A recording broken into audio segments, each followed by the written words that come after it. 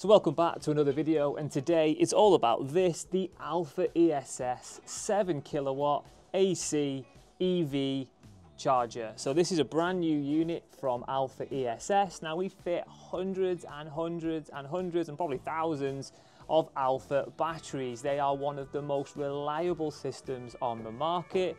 And what they've brought out is an EV charger that can work with their battery systems or now what this charger does is it works either with their battery system or as a standalone EV charger. You don't have to have an AlphaESS battery to have one of these installed, although it does make sense to do it alongside an AlphaESS battery, because there are benefits of having a charger and a battery from the same manufacturer. And those are, you can prevent your EV charger discharging your home storage battery into your EV. Now, why would you want to do this? Well, primarily because your battery EV capacity is going to be like 70 kilowatt hours, 90 kilowatt hours maybe. Your home only needs a battery of probably like 10 or 15 kilowatt hours. So what we don't want to do is dump that power into our EV, and this system is smart connected to those AlphaESS batteries, and it will prevent it from doing so.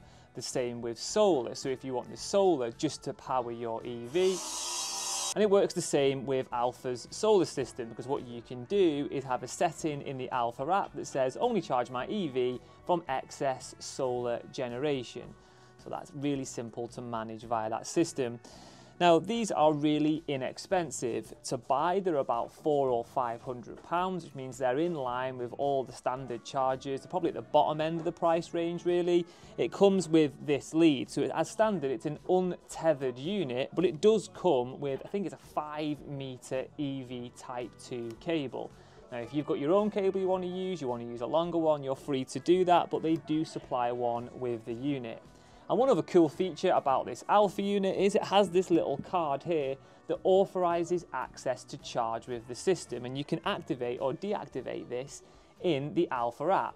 Now what this is useful for is if your charger is in an area where someone else could plug their EV and pinch all your home's power, then you can prevent them from doing that because they'll need a little card to activate it.